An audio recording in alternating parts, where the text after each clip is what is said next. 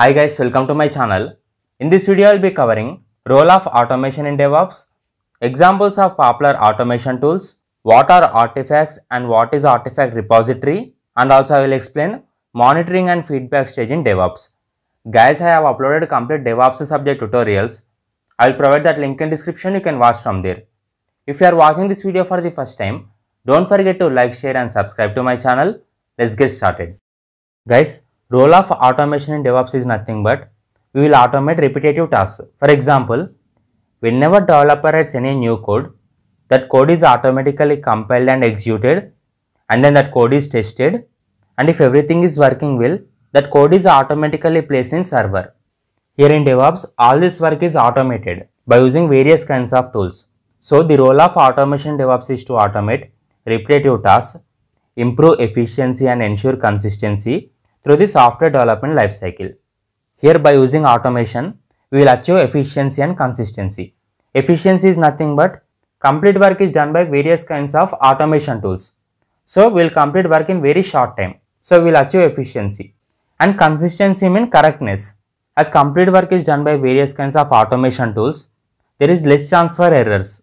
So complete work will be correct. This is meaning of consistency. So by using various kinds of automation tools, we will achieve efficiency and consistency. These are various kinds of automation tools in DevOps. First one is Jenkins. Whenever developer writes any new code, that code is automatically built. Build is nothing but compiling and executing. So building, testing and deployment. Complete work is automated by using Jenkins software. And whereas by using tool like Maven, we will perform automate build process for Java based projects. Whereas this JUnit and Selenium are testing tools, we will perform testing. Whereas by using JUnit, we will perform unit test. And whereas by using Selenium, we will perform integration test. And whereas by using tool like Ansible, we will configure our server. Before actually placing application in our server, at first we need to configure our server. So that work is done by Ansible. And whereas by using Docker, we can create Docker image. And then we can place the Docker image in Docker container. Guys, we will not place our application directly in server. At first what we will do is, we will convert our application into Docker image, and then we will place that application in Docker container, and then we will place that containerized application in server. So by using Docker tool, we can create Docker image and we can place that image in Docker container. Guys, whereas Kubernetes is software and the software is present in server. So after creating Docker image and placing the Docker image in Docker container, we will place that containerized application in Kubernetes. So we will place our containerized application in Kubernetes. And whereas GitLab and GitHub are websites, whenever developer write any code, he will place that code in GitHub website. So whenever developer places code in GitHub, then continuous integration and continuous deployment takes place. And whereas this CHEF is infrastructure configuration and management tool. That is nothing but we can configure softwares, databases, storage devices, servers, etc. And whereas this Puppet tool is IT infrastructure management tool, and whereas Terraform is cloud infrastructure management tool. These are various tools that we use in DevOps. Next I will explain what is artifact. Guys, artifact is nothing but executable file. For example, I am developer. I written code. Whenever I write this code and I place that code in GitHub, that code is automatically built and tested. Build is nothing but compiling and executing. If compiling and executing is successful, then that code is tested, and if the testing is successful, then artifact is generated. Artifact is nothing but our working software, and this artifact is a file. This can be any file like var file or rar file or any other file, and we will store this artifact in one location. We call that location as repository. So artifact repository is nothing but where our artifacts are stored. We call that location as artifact repository. There are two types of artifact repositories. They are JFrog and Docker. So in DevOps, artifact refers to the output or result of the software build process. These artifacts can include compile code, executable file, documentation or any other files generated during build process. After successfully completing build process, artifacts will be generated. Either that artifact can be any file, either var file or rar file or any other file. And these artifacts are created as a part of CI/CD pipeline and used for deploymenting and releasing software. These artifacts are created in continuous integration and continuous deployment process. And next one is artifact repository. Guys, this artifact repository is also known as binary repository. or we can also call it as artifact management system. It is a centralized location where these artifacts are stored and managed. We will store all our artifacts in one location. We call that location as artifact repository. So it serves as a secure and reliable storage solution for storing and versioning artifacts through the software development lifecycle. Not only we will store artifacts, we will also provide security to that artifact. So no hackers can hack that artifact. So not only we will store artifact, but also we will provide security. So no hacker can hack that artifact.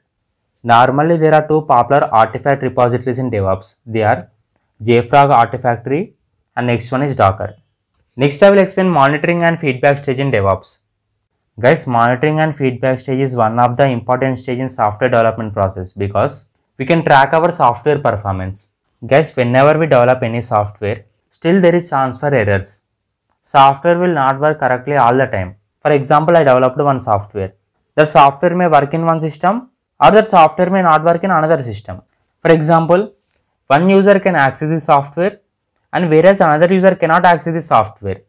Even after deployment, we need to monitor our software to check whether the software is working correctly or not. So by using various kinds of monitoring tools and logging tools, we can track system performance, user behavior and also system behavior. That is whether software is giving correct response to users or not. And by using alert systems, we can quickly identify and fix issues. For example, if software is not working properly or consuming lot of memory or system is working slow, if any such issues occur, automatically alert message is sent to developers. And also development team and operations team will interact each other and they will take regular feedbacks like how that software is working. They will perform various kinds of activities. These are various kinds of activities. First one is setting up monitoring tools. Guys, normally in software companies, there will be separate team in order to monitor software performance. Like if we install software, how much memory the software is consuming, how much CPU power it is consuming, and what is response time, what are error rates, what is our system performance, what is user behavior. They will monitor everything. So in order to monitor all this in DevOps, they will use various kinds of tools like Prometheus and Grafana. And next one is logging. Guys, whenever any user log into that particular software, complete information is stored in logging tools. Like what activity that user performed on that software, how much time is spent on that software, for what kind of user input, how that software is responding.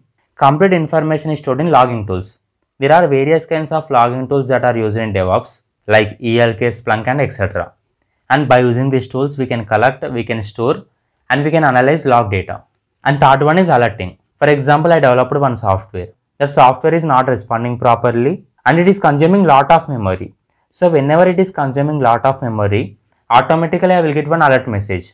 So immediately developer will take action. So if we set alert systems, whenever any matrices exceeds, automatically we will get alert message and we can fix that issue. And fourth one is analyzing data. Guys, analyzing data is nothing but after collecting complete data from monitoring and logging tools, that complete information is represented in the form of bars and charts. So by seeing that graphs and charts, we can clearly identify performance of our software. And fifth one is feedback loop. So based on feedbacks from monitoring and logging tools, developers team and operations team will interact each other and they will fix that issue. And last one is continuous improvement. So if we continuously monitor our software and take feedbacks, we can easily fix that issue and we can improve our software performance. These are various kinds of monitoring tools. They are Grafana, Nagios, Prometheus, jntuh, etc. And whereas for data visualizing, we'll use tools like ELK Stack, New Release, etc.